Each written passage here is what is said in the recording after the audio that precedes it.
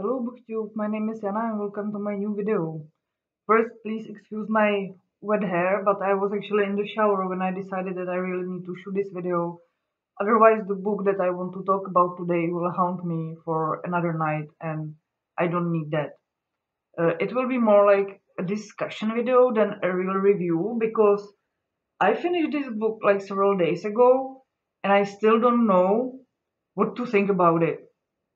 The book I want to talk about today is Adibas by Zaza Burchuladze.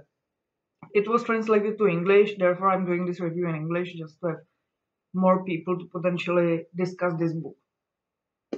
It's a Georgian author, and the book is about the war in Georgia with Russia in 2008. And the main idea of the book is uh, about this bunch of people that are living very fake life. That's why it's like adibas, this like fake logos. Uh, and they just pretend like the war is not happening and does not affect them in any way. They are more interested in sex, drugs, music, fashion, and so on. I chose this book because I actually worked in Georgia 1 year after the war as a humanitarian, so the topic was very dear to me. So even though the reviews were not great, I still wanted to read it because I thought that like I might be one of the people that actually like the book. Now, did I like the book? No, absolutely not, definitely. But do I think it was a good book? Well, I think I have to say yes. And actually, when I was rating it on Goodreads, I could easily give it like 2 stars or 4 stars. Then I decided for 4 stars because there was something about it, and really don't know what. The thing is that because it's about this like fake life and like really shallow people, how the author describes the people, he's not just like, look at them, they are so shallow, they suck, they're stupid, you should hate them. It's actually the narrator of the book that is like that as well. So actually, this whole book is like 160 pages of shallow bullshit. Like I can't describe it in another way. Like really, like the narrator just like describes this girl, like how he had sex with her, and then like he meets another girl, and like he's just like admiring her boobs, and then there's this other girl that like he used to sleep with some time ago, and there's actually like nothing happening at the whole 160 pages. So this book is like very hated in like at least in like our Czech reviews. A lot of people DNF'd it just because like why to read something like that. But you know,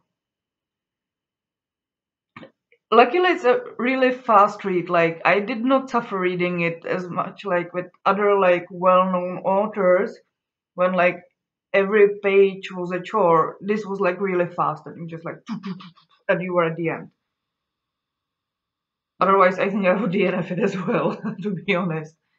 But yeah, after you finish it and you're like, huh, and it actually really starts you thinking. So that's why I think it was a good book, even though it was just a shallow bullshit all the way from the beginning to the end. And like, I'm really confused by the book. Well, like, the author definitely made the point he wanted to make. So, message delivered. So, I call that a success. So, it's a good book, right? Or do you think that, like, no, when it's bullshit and forget about it and move on? Because, in a way, and that was not mentioned, like, not in the, like, nowhere, I start to thinking, like, if we are not, like, all of us a bit like the people in the book, because Right now we are in the war with the Islamic State, and still we all just pretend it's not happening, and we choose to ignore it and prefer to be interested in music, fashion, and the other stuff. Well, hopefully not drugs, most of us, but hmm. What do you think? Like, really, it's haunting me for the past 4 days since I finished it, and I still can't make up my mind if it's a good book or not. I'd be really grateful if someone could tell me how you judge if the book is good. Because liking it and being a good book, I think it's like two separate things. I can like a terrible book and still like it can be one of my favorites. But this one is the opposite, and I don't know.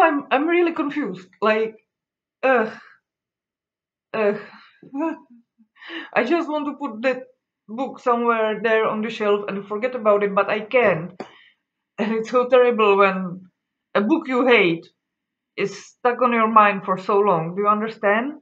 Have you ever had something like that as well? Please let me know in the comments because I would really love to hear if you have a book like that as well. So, that's all for today. Enough of my random ranting and rambling. Thank you for watching. Have a nice day and bye.